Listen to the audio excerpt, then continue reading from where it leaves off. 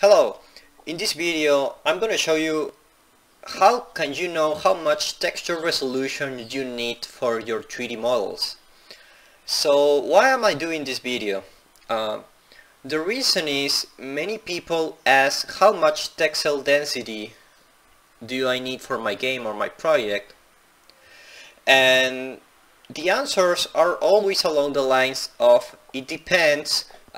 It depends on the kind of project, how much, how big is the object, how small is the object, and they really don't give an exact answer like, hey, just tell me a number, how much do I need? Do I need 1K texture?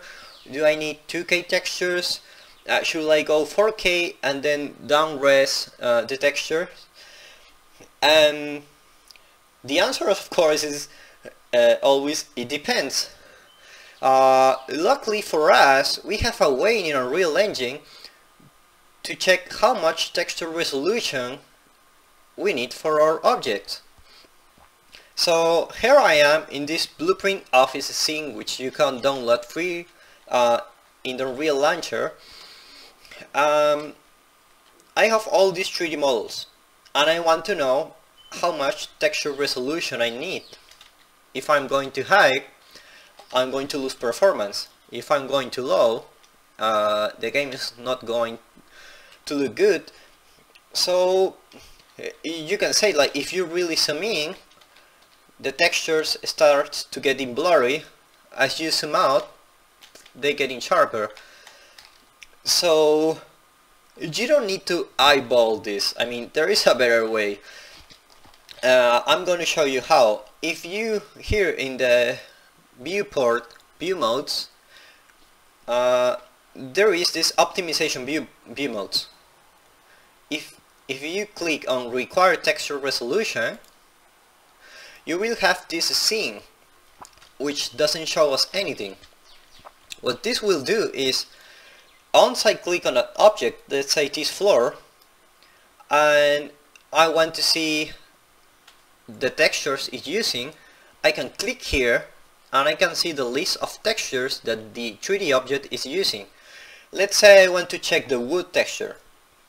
Now I have some information, and what I have here is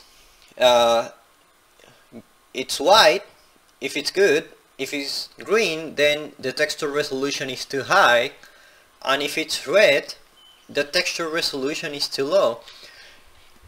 So how much texture resolution you need? Again, it depends on the game you're making. Let's say you are having a first-person game, first-person shooter, then this might be okay. But if you are having like a real-time strategy game and you have like a camera here, this texture resolution is just too much. So how can you know how much texture resolution you need? It's very simple. If I click here and check the wood texture, I'll open this. So it says it's a 2K texture, okay? But this is just too much from this camera distance, and it really depends on the screen percentage that your object is using. If I really zoom in, it starts to get really blurry.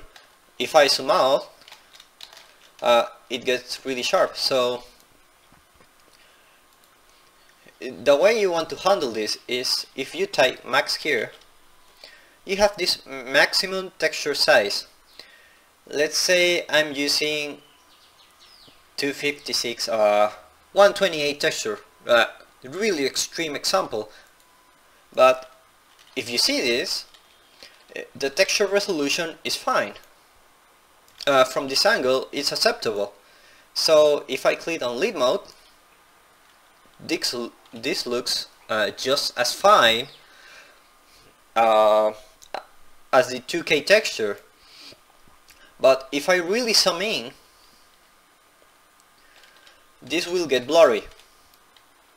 If I go to the require texture resolution view mode again and check my wood texture, you can see that this is red. So it's really just a way to check how much texture resolution you need. You can go really low as 128 pixels, and if your camera won't be